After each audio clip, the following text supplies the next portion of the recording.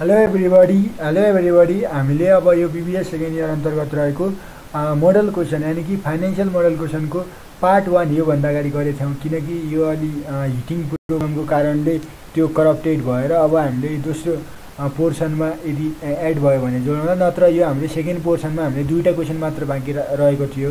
Question number 18 भित्र हामीलाई के दिएको छ हेरौँ। The consider the probability distribution of alternative rate of return associated with stock ए र बी मा इन द गिभन फ्लोइङ टेबलमा दियो। यो कुराहरू स्टेट इकोनोमी भनेको 1 2 3 दियो।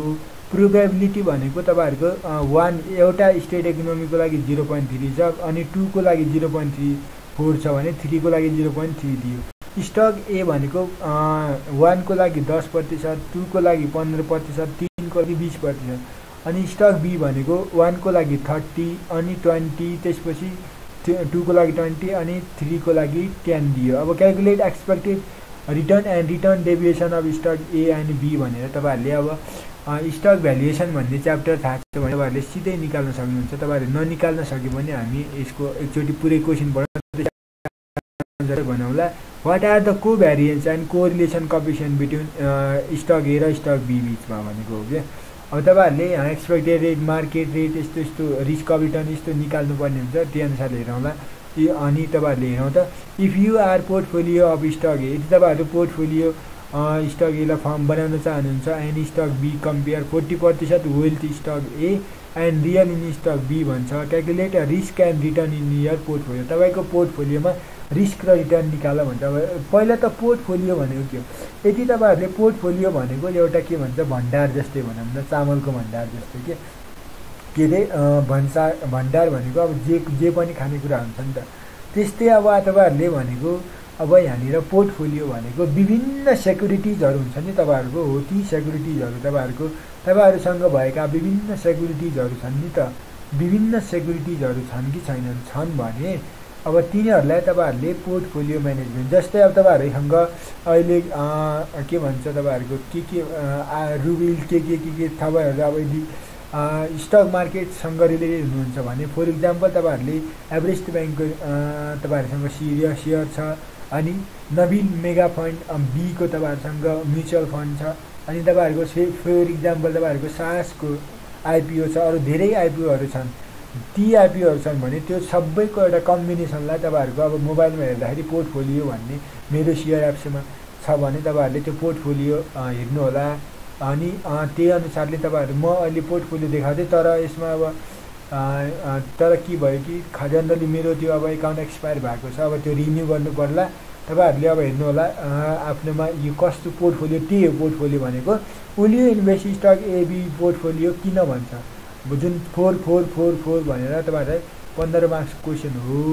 अब क्वेशन त तपाईहरुले बुझिसक्नु भयो होला भन्ने एक्सपेक्टेड। अब हामी अगाडि बढौँ। अगाडि बढ्दाखेरि I will share to you guys this is the question number 18 जसमा के गर्ने भन्दाखेरि म तपाईहरुलाई ओभरभ्यू मात्र दिन्छु। यसमा सोलुसन गर्ने P1 भनेको दिएको छ प्रोबेबिलिटी 1 0.3 0.4 0.3 ए बी तीनवटा इकोनोमी लेखिदिए पनि हुन्छ हामीले सिरियल नम्बर राखेर। अनि आरए है रिटर्न अन ए मा तपाईहरुले कति रिटर्न आउँछ 10 15 20% दिन्छ भनेर भन्छ। अनि रिटर्न अन बी भनेको 30 20 र 10 मा दिन्छ। अब रिटर्न अन ए इन्टु तपाईहरुको पी गर्यो भने यो P probability into return on ए गर्यो भने summation return on a into तपाईहरुको पीआई भनेको यो प्रोबेबिलिटी भन्यो।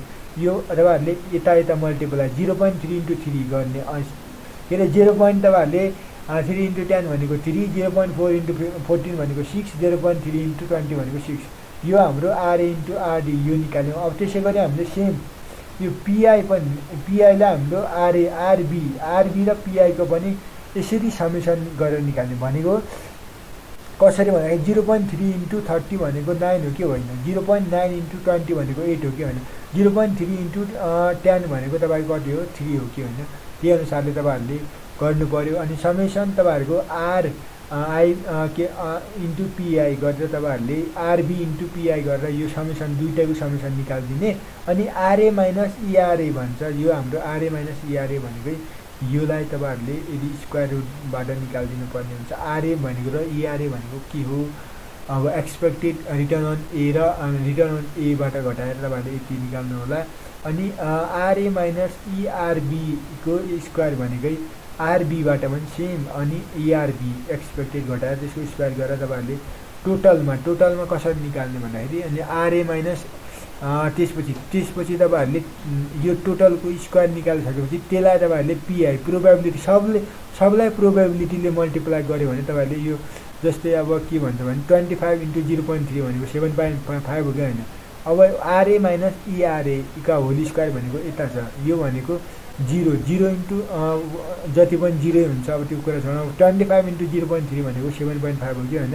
तपाईहरुले अब यो भनेको आरए माइनस इआरए अनि स्क्वायर इन्टु पीआई भनेको तपाईहरुले पीआई दिएको छ, अनि 15 आयो कि हैन। अनि आरबी माइनस इआरबी का पावर 2 यो सबै इन्टु तपाईहरुले पीआई ले मल्टिप्लाई गर्नुहुन्छ भने you can easily get your answer same as this one, जसमा ERB minus ERB square into pi गरेर 60 आयो तपाईहरुको। अनि अर्को निकाल्नु पर्ने हुन्छ र अब अर्को के निकाल्ने भन्दाखेरि ERA माइनस ERA इन्टु के रे RA minus ERA into R B minus ERB into pi ले गर्यो भने तपाईहरुको summation RA minus ERA expected rate on ए अनि त्यसपछि रिटर्न अन ए साथसाथै तपाईहरुले return on be minus expected return on be गरेर इन्टु पीआई गर्यो भने यो आयो तपाईहरुको। अनि हाम्रो एक्सपेक्टेड रिटर्न अन ए भनेको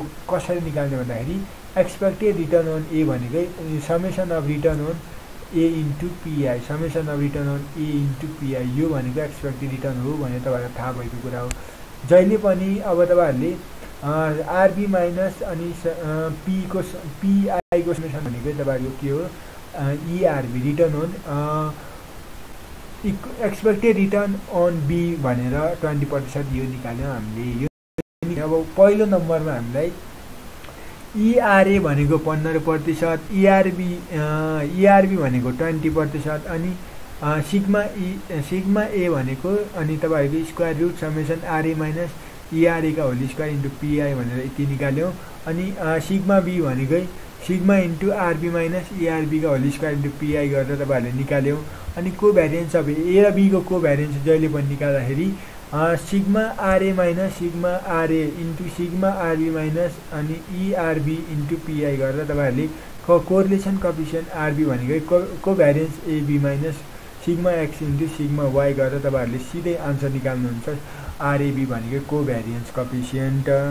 अब कोभ्यारिएन्स कोएफिसिएन्ट निकालिसकेपछि हामीले वेट अफ स्टक वेट ए को स्टकको वेट भनेको 0.4 क्वेशनले दिएछ, अनि वेट अफ स्टक बी भनेको डब्ल्युबी 0.6 क्वेशनले दिएको छ, जसमा हाम्रो दैट इज 1 के रे दिएको छ भन्दाखेरि 1 टोटल 1 माइनस 0.4 भनेको 0.6 निकाल्यौं। पोर्टफोलियो रिटर्न भनेको इआरबी वाट एन्ड पोर्टफोलियो रिस्क जहिले रिस्क भन्ने बित्तिकै सिग्मा भन्ने बित्तिकै सिग्मा एबी भनेको पनि वाट। अब हामीलाई थाहा छ कि इआरएबी भनेको weight of a into इआरए plus weight of be into इआरबी गरेर वेट अफ ए भनेको 0.4 इन्टु इआरए भनेको 15 प्लस वेट अफ बी भनेको 0.6 इन्टु 20 गरेर तपाईहरुले 80% आयो।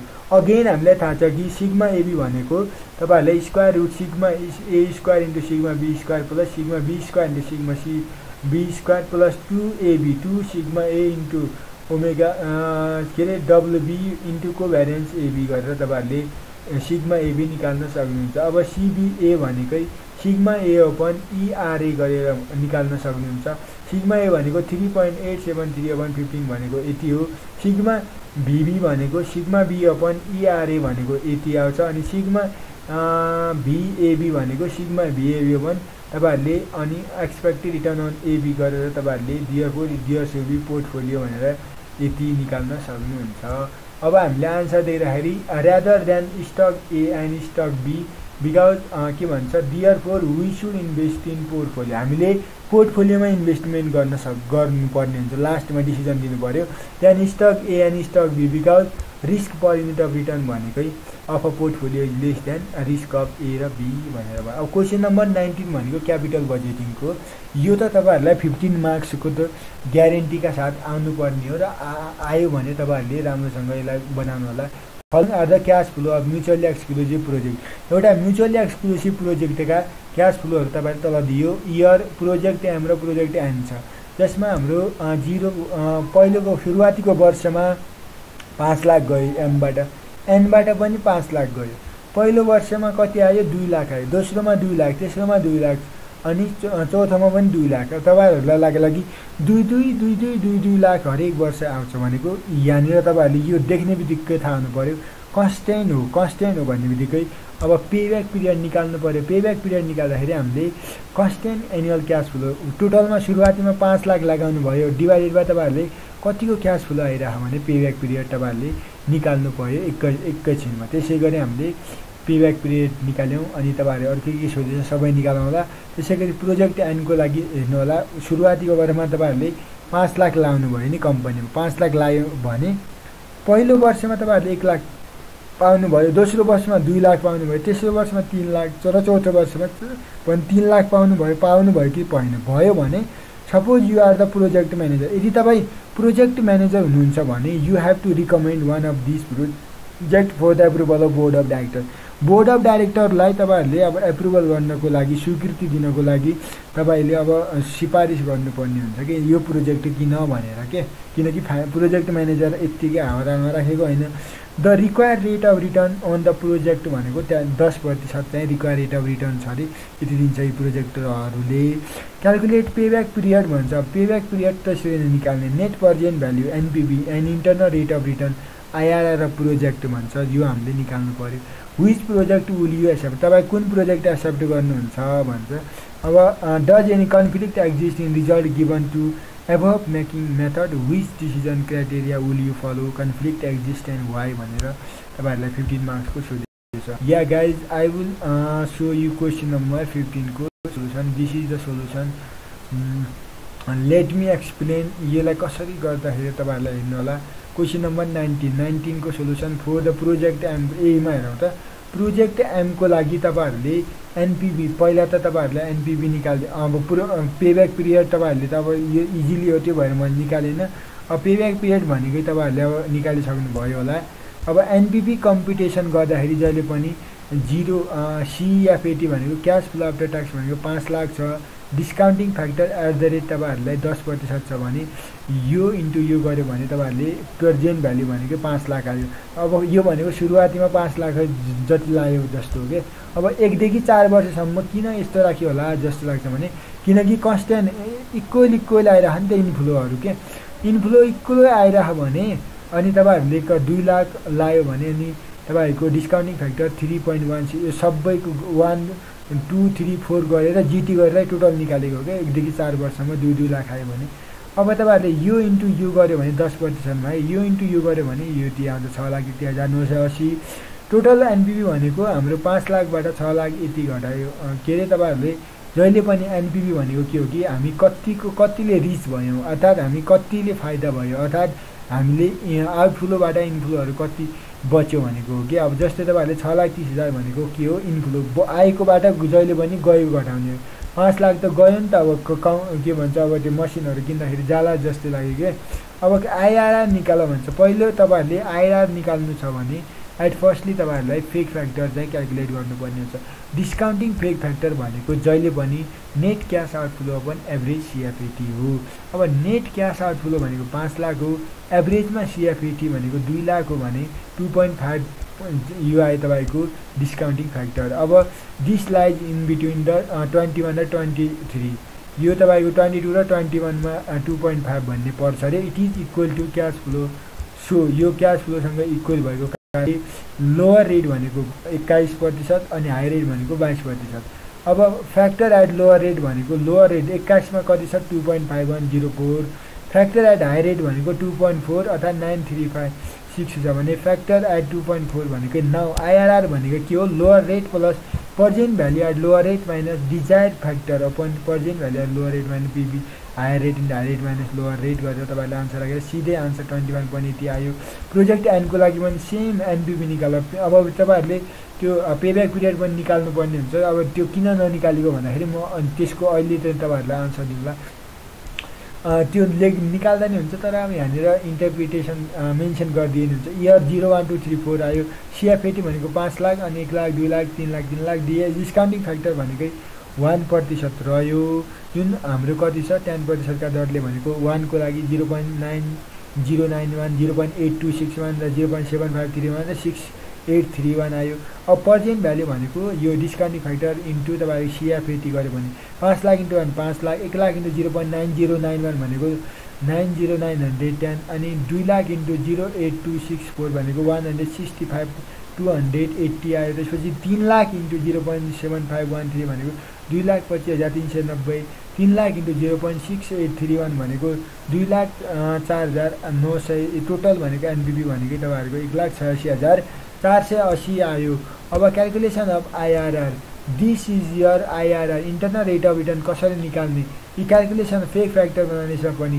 डिस्काउन्टिङ रे फ्याक्टर भनेको नेट तपाईहरुको cash आउटफ्लोबाट average सिएफएटी net cash flow 5 lakh average भनेको सबै जोड्दिने सबै अघि त 2 लाख किन राखियो होला भने सबै सेम एभरेज जति लिने हुन्छ अब एभरेज लिँदाखेरि जम्मै क्याश इनफ्लोहरु 1 लाख 2 लाख 3 लाख दोस्रो तेस्रो चौथो जति वर्षमा आयो ती सबै गर्ने अनि जतिवटा आइटम छ त्यतिले एभरेज निकाल्दाखेरि 2 मात्र हो भाग गर्ने भन्ने तपाईं सोचिरहेको भने this is completely wrong and you are in faulty so please तपाईहरु सोच्नु होला सोच्न बाध्य हुनु होला यो 2.24 आयो therefore cash flow increases trend increasing trend भएको कारणले it's factor lies in between तपाईहरुको 28 र 29 we should assume try to तपाईहरुको के रे लोअर 23 र 25 मा भन्छ अब 23 मा ट्राई गरेर 25 मा भनेको 0 1 2 3 गर्ने अनि सिएफएटी हरु यता देखाइदिने अनि डिस्काउन्टिङ फ्याक्टर भनेको 23 मा गर्ने सुरुवातीमा अनि पर्जेन्ट भ्यालु आयो अनि 24 मा गर्ने पर्जेन्ट भ्यालु दुईटा पर्जेन्ट भ्यालु आयो भने एनपीपी पोजिटिभ एनपीपी नेगेटिभ दुईटा नेगेटिभ आयो भने बाइ इन्टरपोलेटेसन फर्मुला लगाएर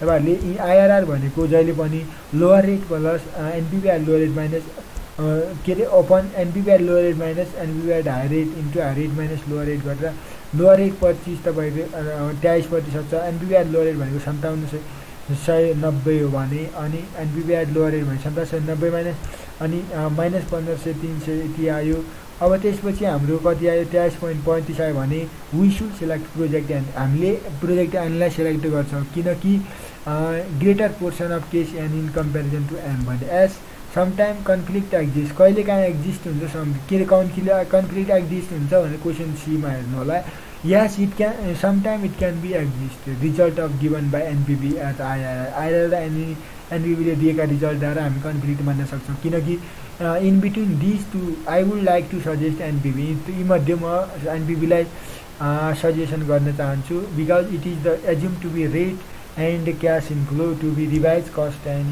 whereas IRR assumed to be firm can reinvested IRR itself which is impossible भन्छ प्लिज गाइज यो च्यानललाई तपाईहरुले सब्स्क्राइब गर्नुहुन्छ भने तपाईहरुले के को भन्दाखेरि यस्तै हरेक भिडियोहरु र तपाईहरुले एक्जाम दिनुभएका परीक्षा पेपरको सोलुसन पनि हामी भिडियोमा हाल्दिने